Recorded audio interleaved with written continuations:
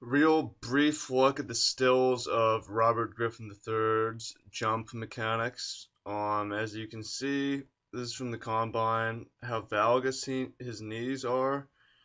How knock-kneed he is. The knee is more or less a hinge joint, and it's meant to be stacked in between the ankles and the hips.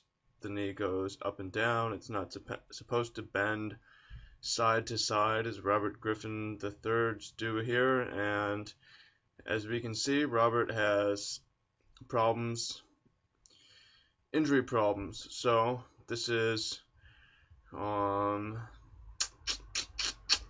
this is about what I would expect from an athlete. You know, what's all this muscle good for? It's too bad.